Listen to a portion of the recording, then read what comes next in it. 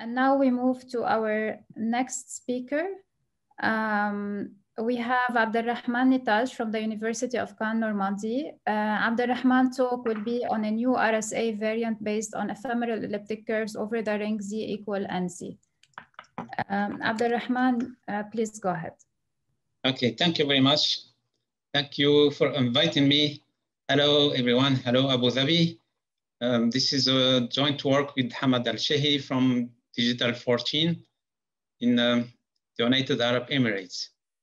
Today, I will be talking about a new variant of the RSA cryptosystem, and this variant is based on some elliptic curve over the finite ring Z over NZ. So this will be work. I will recall the importance of the RSA cryptosystem and the elliptic curve cryptography. Then I will present our new scheme, and I will talk about security analysis of the new scheme, and I will finish with the short conclusion. The RSA cryptosystem was invented in 1978 by Rivest, Shamir, and Adleman, and it is the most widely used asymmetric cryptosystem, and it has many applications in cryptography for encryption and for digital signatures. Unfortunately, it isn't post-quantum because it isn't going to resist to quantum computers. Elliptic curve cryptography was independently invented by Koblitz and Miller in 1985. It has many characteristics, such as short keys compared to RSA. It can be used to encryption, for example, the elliptic curve Al-Kamal. It can be used for digital signatures, for example, the elliptic curve digital signature algorithm. It can be used for key exchange, for example, the elliptic curve Diffie-Hellman. And now it's mainly used for blockchain and cryptocurrencies such as Bitcoins. So there are many variants of the RSA cryptosystem. Some are based on elliptic curves. For example, K-MOV is a cryptosystem that is based on elliptic curves. It was invented by Koyama, Moore, Okamoto, and Vanston in 1991. It is based on a kind of elliptic curves, mainly the elliptic curves with the short equation, mod n, and is RSA modulus, which is the product of two primes, prime P and the prime Q with a certain property. And among the properties of such elliptic curves is that the number of points modulo P is equal to P plus 1. So this is very easy to compute. And also the number of points modulo Q is equal to Q plus 1. Also, it's very easy to compute. So here in this equation, in the equation of the elliptic curve, the parameter B is dependent of the plain text and the encrypted text. And the problem behind K-MOV is the factorization problem. Factorization, that means given RSA modulus n as the product of two large primes, P and Q, the problem is to find P and Q. So there is no way to find P and Q when they are very large prime numbers. Another variant of the RSA cryptosystem based on elliptic curves is called the Mitko, and it was invented by the Mitko in 1993. It is based on general elliptic curves with the complete equation mod n. Here also n is an RSA modulus, which is the product of two large primes, P and Q. And among the properties of this elliptic curve is that the number of points modulo P is P p plus 1 minus tp, and the number of points modulo q is q plus 1 minus tq. Here, very difficult to find the value of tp and the value of tq in general. So also the parameters e and b are fixed in this scheme. And the hard problem behind this crypto system is the factorization problem. The same as in Kemov. Now I will present the new scheme. So the first algorithm is the key generation algorithm. We need to get two numbers. One number is n, and one number is e. So we need to generate two numbers, and those numbers will be the public key. And also we need to generate several other numbers, and that numbers will be the private key. So the first step is to choose two large integers, u1 and b1, and to compute up 4 times u1 plus 3, and vp is equal to 4 times v1 plus 2. And then to compute p as the square of the sum of up squared plus vp squared. So if p is not a prime number, then we should return to step 1 in order to get a prime number at the end. And we can do the same thing to get another number, another prime number q, by choosing two large integers u2 and v2, and to compute uq as 4 times u2 plus 3, and vq equals to 4 times v2 plus 2. And then we can compute q as the sum of the squares, uq squared plus vq squared.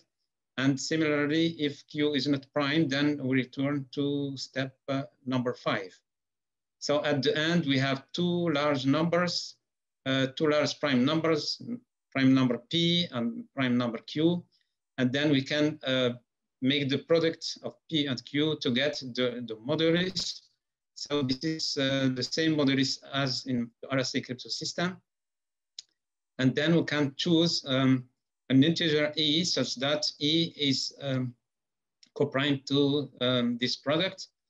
And the pair and e will represent the public key, and the numbers up, vp, uq, and vq will represent the private key. So this is the key generation algorithm. And the encryption algorithm looks like this. First, we generate a random integer r mod n, and it's the RSA modulus. And we represent the message as m, as a point with two numbers r and ym.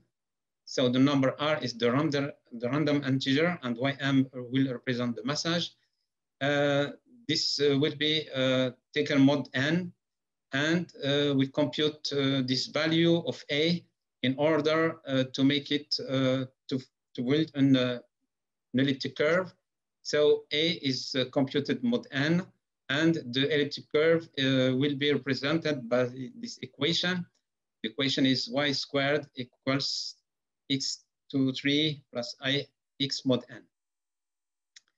Then to encrypt the message m, we multiply the message m by e, and we have another point on the elliptic curve, and this point is xc yc.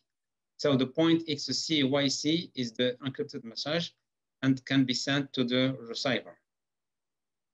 We have two mainly observations here.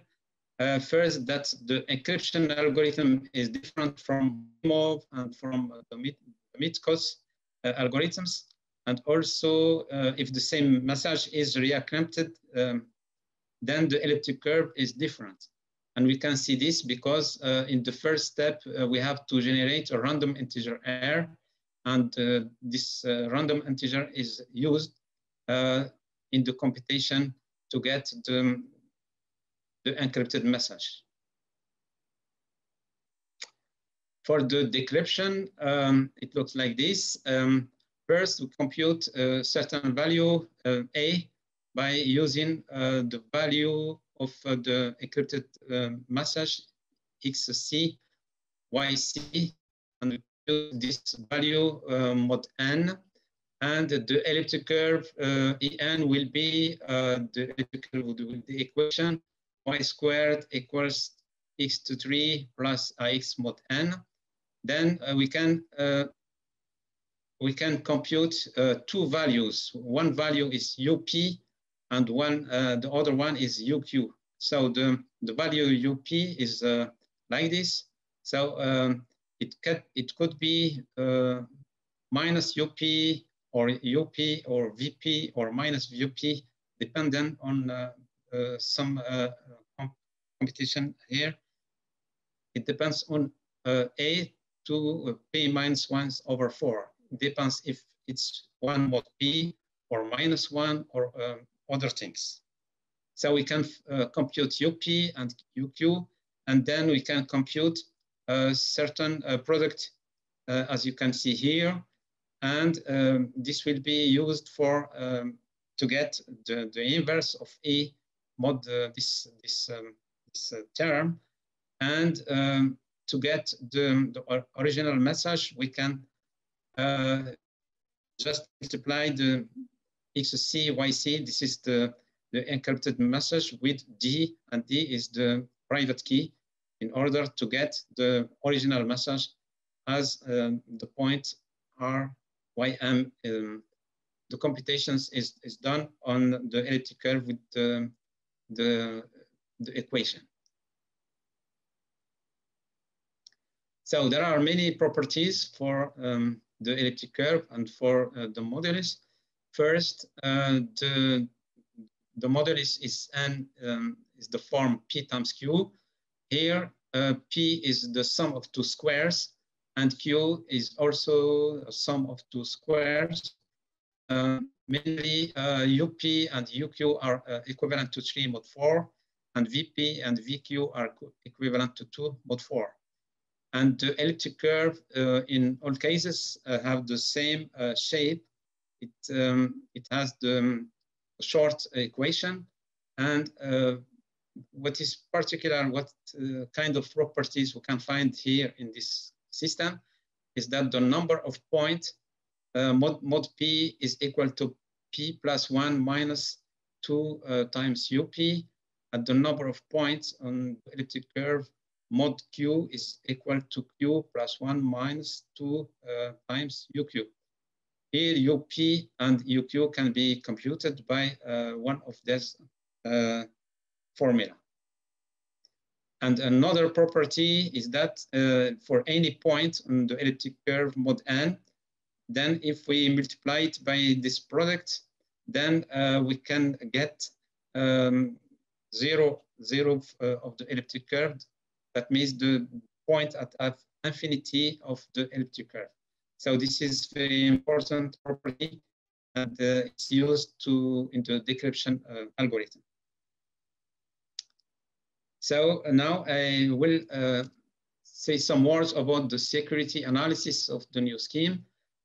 Our new scheme is resistant against factorization methods. For example, it's still resistant against the number field sieve and the elliptic curve method that are methods for factorization. But our modulus is an RSA modulus, which is the product of two large primes. So it's very difficult to factor such modulus. Also, our new scheme is resistant against decomposition as sum of two squares. We know that if n is the product of two primes, and each prime is the sum of two squares, then one can get a system of equation for n. Then we can decompose n as the sum of two squares in two ways. The first way is here, and the other way is like this. But the hard problem is to do the converse. So the hard problem is to solve the system by decomposing n as the sum of two squares in two ways. So because this is very hard, so our scheme is resistant against decomposition as sum of two squares. Also, our scheme is resistant against decomposition of as sum of four squares, because we know that if n is the product of two large primes, p and q, then one can get to decomposition of n as the sum of four squares. And the hard problem is to do the converse, mainly if we have a certain number n, it's very hard to find for values x1, x2, x3, and x4, such that n is the sum of the squares of such numbers. So for this reason, our algorithm is also resistant against the decomposition as sum of four squares. On the other hand, our scheme is also resistant against algebraic attacks. The first attack concerns the order of the elliptic curve. So if we suppose that the order of the elliptic curve mod n is known, for example, in K-move, the order of the elliptic curve mod n is simply the product of p plus 1 times q plus 1. So if we know the order, en, the elliptic curve, so we can find p and q easily. But in our scheme, it is very hard to factor because in our scheme, the number of the cardinality of the number of points mod n is p plus 1 minus 2 times up times q plus 1 minus 2 times uq. This is very hard to factor because it's a large number, and there is no way to find the value of p and q, while in K-move, it's easy to find the value of p and q if we know the value of the order of en a. Our scheme is resistant against small private exponents attacked by continued fractions, because one can find the private key d in polynomial time. For example, for RSA, one can find the private key d if d is smaller than this value. Mainly, d is smaller than n to 1/4. This is a result of Wiener in 1990. In our scheme, the bond is different. The bond is much smaller because the bond is roughly equal to n to the 1/8. So in our bond, this is in our bond, it's the square root of the bond in RSA. Also, our scheme is resistant against small private exponents by lattice reduction. We know that by lattice reduction, one can find the value of d. D is the secret exponent in polynomial time. For example, for RSA, one can find the value of d if d is smaller than n20292. And this is a result of Bonnet and of Durfee in 1998. But in our scheme, the bond is much smaller. In our scheme, the bond is less than n to 0.133. So we can see here that our scheme can present smaller private keys without any problem for its security.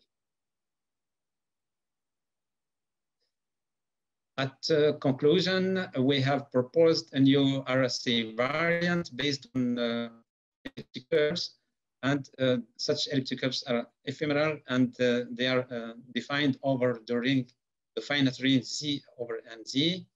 And the modulus is the product of two large primes, each prime is the sum of two squares. And this is strong against factorization methods. And the new scheme is resistant against other algebraic attacks. Also, the new scheme can be used with the short private keys. Also, the new scheme is probabilistic encryption because where we encrypt the same message twice, this will produce two undistinguishable ciphertext. And finally, our scheme can be considered as an alternative to RSA OAEP because we don't need a hash function. In RSA OAEP, we need a hash function, but here in our scheme, we do not need any hash function. So this is my talk. Thank you very much. Merci beaucoup. Wa shukran jazilan. Thank you, Abderrahmane. We have a few minutes for questions if anyone from the audience has questions. Yes, there's a question from Victor Abderrahmane. The question is, do you have numbers about how does it compare with other EC-based encryption schemes? How do you map the message to transform them into a point on the curve? Yes, in an elliptic curve with fixed parameters. We need an algorithm in order to put the message in this elliptic curve. But here in our scheme, we can get an elliptic curve by using our message. So we do not need any algorithm in order to make a message in the elliptic curve. So the parameters in our scheme, the parameters of the elliptic curve are generically computed using only the message. So we don't need any method in order to make to put the message in this elliptic curve. Thank you, Abderrahmane. A continuation of the question from Victor is, and computationally speaking, are there curves offering better performance than others resulting from different messages? Okay, I will show you where. So in this slide, we can see that the elliptic curve has such kind of equation, y squared equals x to 3 plus ax mod n. So the value of a is completely defined by the plain text, by the message m, in which the components are r, it's a random integer, and ym. And the elliptic curve that is produced here does not depend on anything than the original message m. So we can't see that there are some elliptic curves that are weak or not, because all the elliptic curves have the same shape, and in all cases these elliptic curves are strong against factorization method, for example, or discrete logarithm problem attacks. So all the elliptic curves are have the same cryptanalysis and the same level of cryptanalysis, and there are no weak elliptic curves in this situation. Thank you. One more question from Professor Abe is, in terms of post-quantum, is there any improvement with respect to existing elliptic curves, crypto? Now, Shor's algorithm will destroy anything in factorization and in discrete logarithm. And for example, RSA will be dead. And much of the schemes that are based on elliptic curves will be dead. The only thing that is resistant for the moment in elliptic curves are schemes that are based on isogenies. So everything based on isogeny is okay for post-quantum and quantum computers, but classical cryptography based on elliptic curves will be destroyed by Shor's algorithm. Great, thank you, Abderrahmane.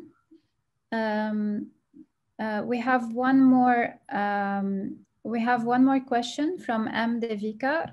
The message is encrypted twice. Please explain the decryption process.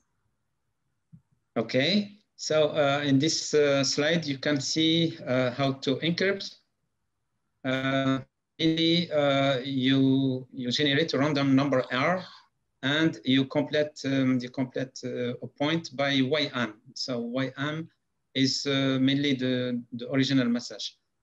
Now the value of A, you can compute it with this equation, and the value of the encrypted message is to multiply the plain text, the point M by E.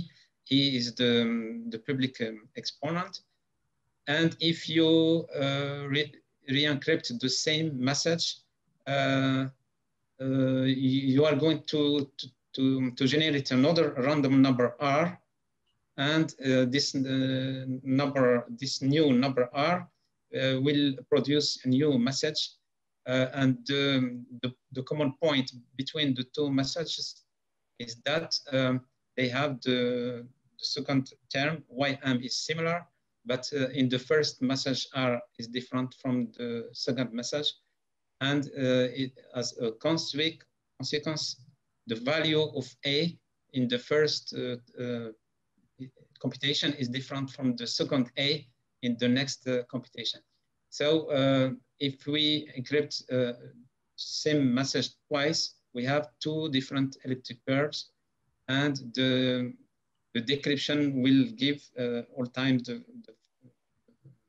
correct message, but using two different elliptic curves. Okay, thank you. So I think this is it in terms of question. Thank you very much. We give you a virtual round of applause. Thanks, Abderrahmane. Thank you very much.